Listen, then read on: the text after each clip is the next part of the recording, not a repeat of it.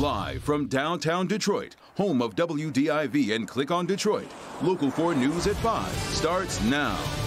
And we are gathering information out of the University of Michigan tonight. Big news with its provost put on leave amid allegations of sexual misconduct. We have the very latest.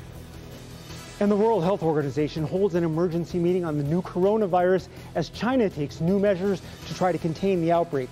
See what it means for the U.S. and the risk right here.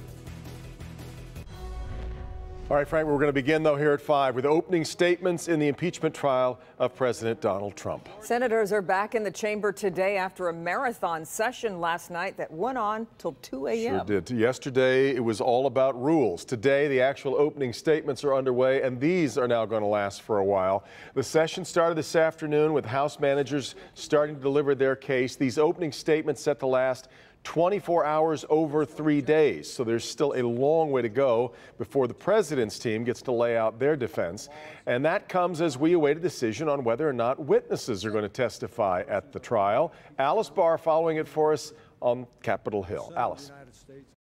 Good evening. This is the Democrats' chance for a solo moment in the spotlight to lay out their case without the partisan back and forth that's defined these proceedings so far.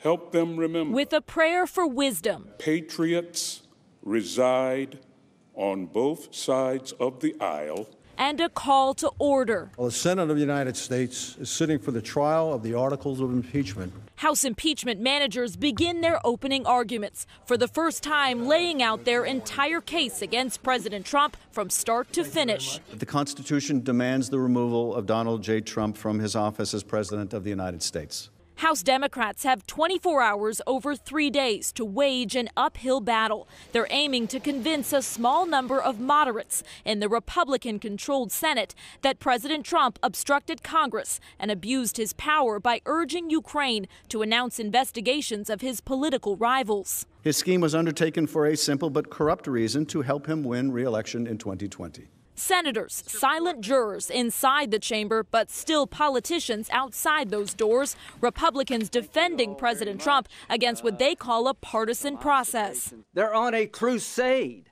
to destroy this man, and they don't care what they destroy in the process. The president today casting doubt on whether he'd let members of his administration testify, but saying he'd like to be there himself. Wouldn't that be beautiful? I don't know. I'd sort of love to sit right in the front row and stare at their corrupt faces. While Democrats promise to fight for a full process with new evidence. And focus the American people on the need for a fair trial, which means witnesses and documents.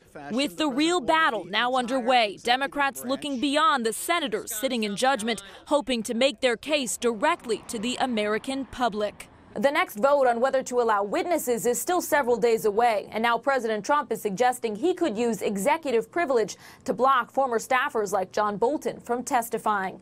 In Washington, Alice Barr, Local 4. All right, Alice, and while the impeachment trial continues, we again are live streaming every minute of the hearings from start to finish. You can find the link on the homepage of clickondetroit.com. All right, now to breaking news here that we're following at 5. A provost at the University of Michigan has been put on leave amid allegations of sexual misconduct. Dr. Martin Filbert, a professor of toxicology, will be off the job while an outside law firm investigates. Sean Lay is live in the newsroom tonight with all the allegations and the school's response. Sean. That's right, Kimberly. Here's what we're gathering at this hour. U of M Provost Martin Filbert was placed on leave yesterday. Here are the details we're getting of the reason why. Now, in a letter to students, the university president says the school received several allegations of sexual misconduct, naming Dr. Filbert. These reports came in over 2 days, January 16th and the 17th. So an internal investigation was immediately launched, and the university retained an outside law firm to do another independent investigation of what are being called very serious allegations. The Department of Public Safety at U of M was also brought into this, and the school asked Dr. Filbert, while the allegations were made, not to come to work. One of the many statements being made by the president of U of M. We thank the individuals who have come forward with these allegations. We know reporting requires courage. That's from Mark Schlissel, the president of the U of M. The school is now working on naming an acting provost, I should say. Filbert has really been a fixture at U of M since 1995. He was the former dean of the school. He's been provost since 2017. That is the chief academic officer there at the school, Kimberly. Right. So, Sean, anything or statement or a comment from Dr. Filbert himself? You know, we reached out to him right away as soon as this news broke. We have not heard back yet. Someone we are hearing from is Representative Debbie Dingell, and she is commending what she is calling survivors coming forward in a difficult situation. But she also says everyone deserves due process and a thorough investigation. So much more to come on this. Indeed. Okay, Sean, thanks. Other news we're following tonight, an investigation underway into a gruesome crime on Detroit's west side. Police say a man was shot, bound with electrical cords, and then set on fire. It happened in the area of West Outer Drive in Westbrook. Coco McAvoy is live for us tonight. Coco, you can clearly see where this happened. Yes, that's right. Take a look at this. You can see there are burn marks still left behind in the road from where the incident happened here this morning.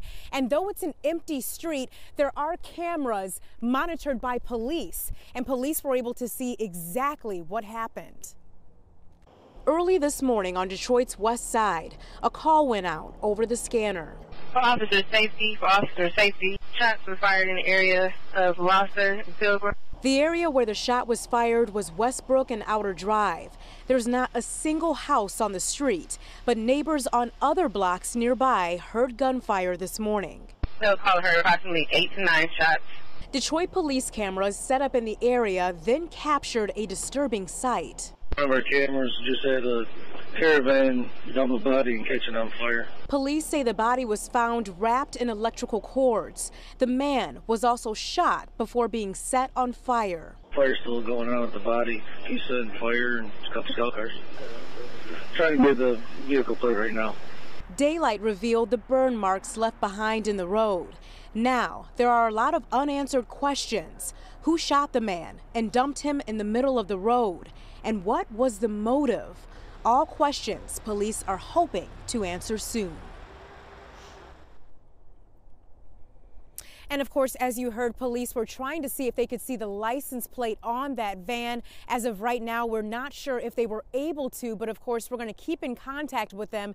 And of course, if you know anything about what happened, you're asked to call the Detroit Police Department. Back to you. So no license plate, Coco, but are there any descriptions that police are putting out?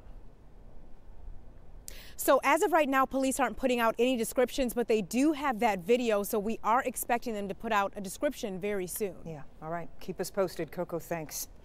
All right, now the right lane and right shoulder and right entrance ramp are closed at Livernois and I-94 in southwest Detroit due to a crash. That crash happened around 1:30 this afternoon. The truck went off the road from Livernois and ended up on the embankment of I-94. Stick with Local 4 and click on Detroit.com for updates. Halfway through the work week now, and Ben has his eyes, of course, this is the way it's been. Third week in a row, we've got a weekend storm headed our way. That's right. My goodness. Always on the weekend, but I guess it has its good and its bad, right? It looked like clockwork. We can even see it on the radar, but it appears that this system is neither coming on the weekend, nor really is going to be a storm. So discuss. We were watching Coffee Talk in the weather office all afternoon, but this is the system. It's just going to take its own sweet time in getting here, but it does look like it's going to be mainly a Friday event. So that's the big change today. Still looking like more rain and less snow, so we'll look at how much of each we're going to get. But as far as the locations go, I think everybody gets something out of this, so we'll run it down in your 4-zone forecast in just a few minutes. Guys? All right, Ben. The Detroit man charged with sexually assaulting a 14-year-old girl learned his sentence today. 22-year-old Prince James Lewis is convicted of criminal sexual conduct.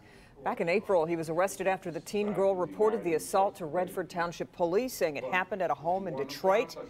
In court today, Lewis expressed remorse for his actions. I want to say the bottom from my heart, I want to say I'm sorry for what I have done, and I have learned my lesson. Judge sentenced Lewis to 1 to 15 years in prison. He must also register as a sex offender. A Michigan woman says a passenger assaulted her while she slept on a Spirit Airlines flight. 22-year-old Tia Jackson told CNN that a man touched her intimately while she was sitting in the middle seat. The alleged assault happened Tuesday on a flight from Atlanta to Detroit. Jackson says she notified the flight attendant and was offered another seat. According to Spirit Airlines, law enforcement began investigating immediately. Police say the FBI is now handling the investigation.